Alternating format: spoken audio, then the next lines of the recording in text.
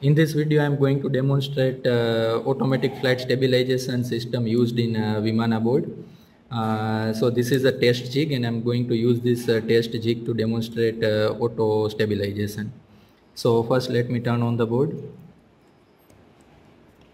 Okay, so this LED is used for arm indication. This LED will show the board is flat or not. So when red LED is on, the board is completely horizontal, means roll angle is 0. And if I'm going to tilt the board little bit, the LED will going to turn off. So this is just an indication for the board orientation. This LED will indicate the board is connected with Wi-Fi or not. So currently LED is on, means the board is connected to my cell phone. Let me turn on the application.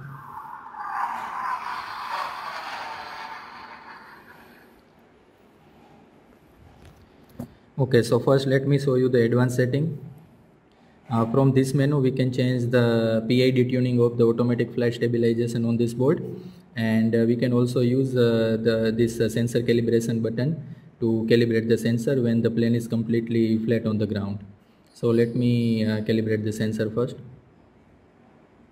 Okay, so sensor calibration is done. Now we are ready to test our board. Pilot, welcome to Vimana team. You are flying Vimana aircraft today. Jay.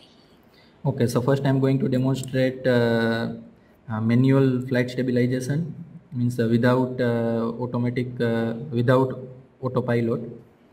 So currently the plane is in a manual mode, and when I am going to arm it, and as I am going to tilt it, there is no change in the differential thrust because the board is in manual mode, and the LED will show single flash for manual mode and double flash for automatic flight stabilization mode. Now let me change the manual mode to automatic flight stabilization mode. Okay, so as you can see, as I tilt the board, the autopilot kicks in and try to stabilize the plane. So if this is the roll angle, left side motor will speed down and right side motor will speed up to stabilize the plane.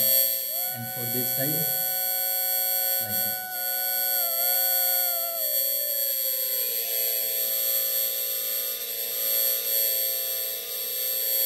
Engine off.